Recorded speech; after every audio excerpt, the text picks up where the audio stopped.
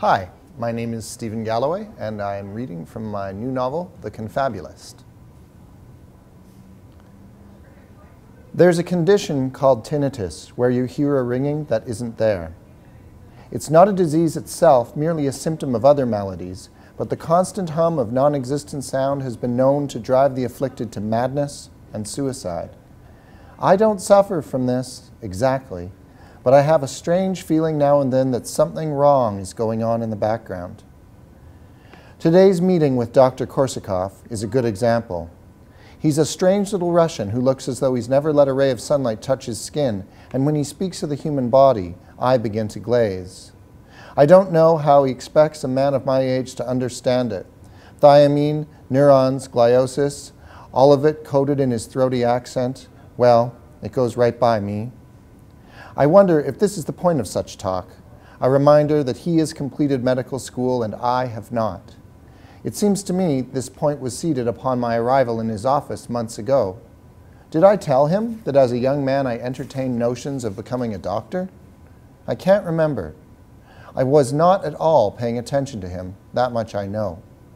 But then, out of nowhere, he said something that was impossible to miss. You will, in essence, Mr. Strauss, lose your mind. I'd been staring at a potted philodendron placed in an awkward corner of his office. The room was even drabber than the hospital as a whole, but the philodendron was exquisite. As he droned, I resolved to devise a plan to steal it. The good news is that it will be gradual, and you likely won't even notice. He stared at me. He was probably worried I was going to start crying. How does a person unknowingly lose his mind? Yours is a rare condition, he said, seeming almost excited, in which the damage that is being done to your brain does not destroy cognitive function, but instead affects your brain's ability to store and process memories. In response to this, your brain will invent new memories. All I could do was sit there. Everything seemed louder and slower. The fluorescent lights were a hive of bees, and footsteps in the hallway thunderclapped toward the elevator. Somewhere down the corridor, someone rang a fire alarm. Eventually, I was able to ask how long I have. He shrugged. Months, years even. While you may have some associated difficulties, your condition is not life-threatening. You're not a young man, so it's possible you might die of something else before it becomes a problem. Although it does appear that other than this, you are extremely healthy. Thank you, I said, which immediately seemed stupid. It is a degenerative condition, and there isn't anything that can be done about it. He kept talking, but that tinnitus feeling kicked back in. Imagine if your mind was making a noise, not an actual noise, but whatever the mental equivalent is. Then add a little fogginess, and you have a pretty good idea of where I was. I realized that the doctor had stood and moved from behind his desk. It seemed our appointment was over, so I stood too, but I felt I couldn't leave the conversation where things were. I really like your philodendron. I stopped myself from mentioning that he should be careful, because variegated philodendrons can be highly toxic to dogs and cats. I don't know how I know this, or if it's even true. And anyway, you don't see many dogs and cats in a doctor's office, so it didn't seem like useful information. He smiled. It didn't suit his thin lips. Thank you. I find it very calming. We both observed the plant for a moment. One of its fronds fluttered in the breeze from the air conditioning vent. So do I. Would you like me to take your photograph with it? I would have, but his eagerness unnerved me and I refused. He hid his disappointment well. And now I'm sitting outside on a bench beside the main doors of the hospital. I could go straight home. There's no one waiting for me, no one whose feelings I need concern myself with.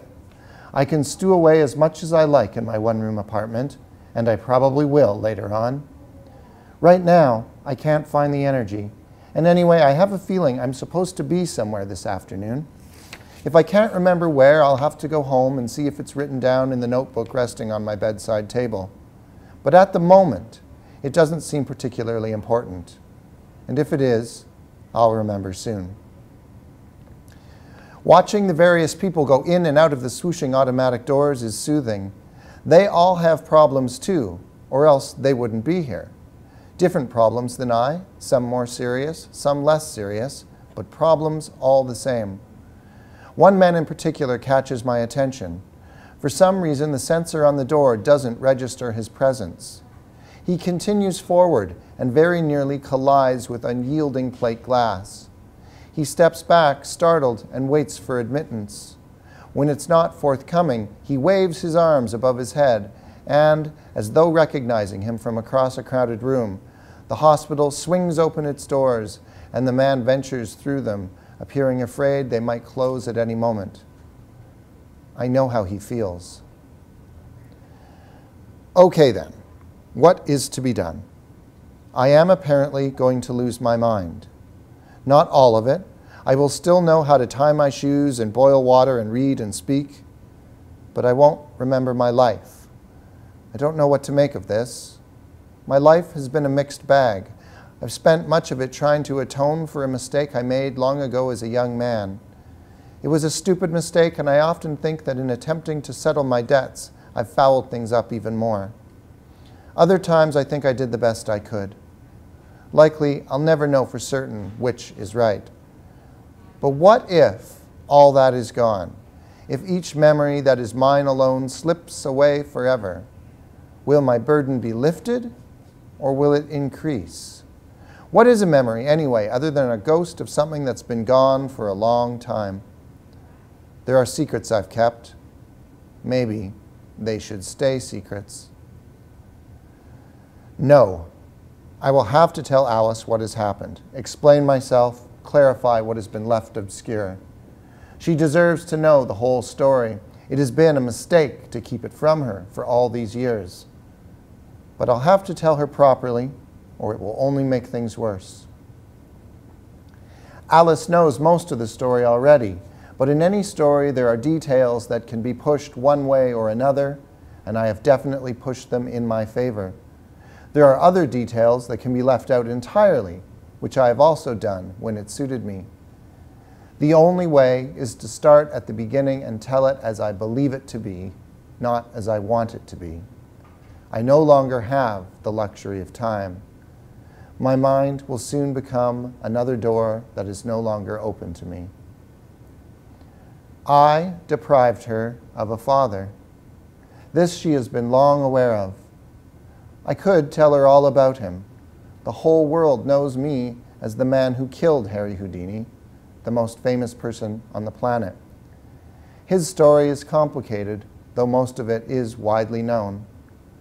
What no one knows, save for myself and one other person who likely died years long ago, is that I didn't just kill Harry Houdini.